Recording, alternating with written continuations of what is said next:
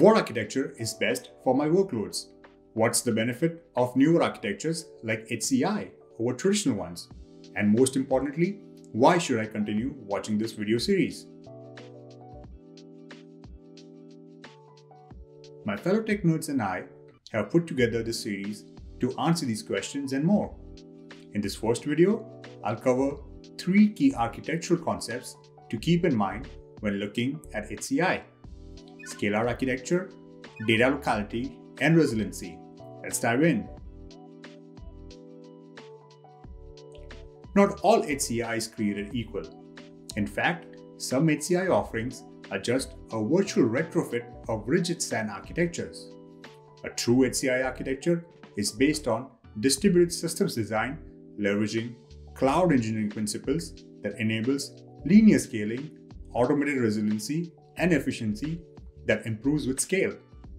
That's why knowing how data and metadata is structured and stored in Nutanix AOS becomes important.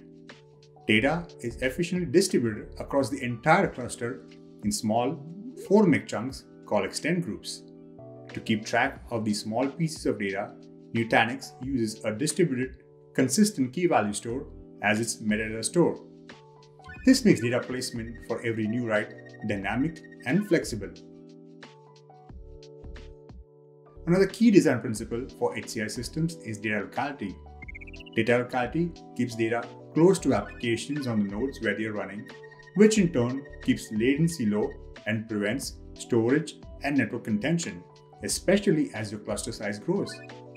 Nutanix makes this possible with fine-grained data and metadata structure, enabling small pieces of data to be moved around dynamically.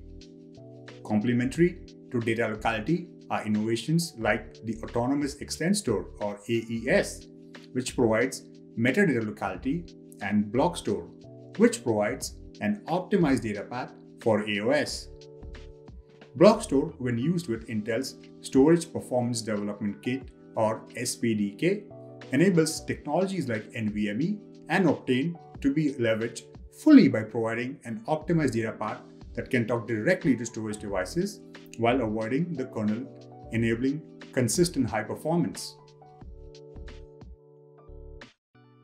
Finally, resiliency is one of the most important benefits of HCI architectures, if not the most important. Nutanix AOS's dynamic placement for every new write with distributed decision-making ensures writes are always replicated and protected even during failure scenarios. Since the replicas are distributed in small chunks across multiple nodes and disks, rebuilds after failures are fast and efficient, and they get faster as cluster grows in size. Even after data is stored, various algorithms in the background ensure data integrity is maintained and that data is protected from corruption. So let's review. A distributed scalar architecture is the way to go. As you assess architectures, think about how data and metadata is stored and structured.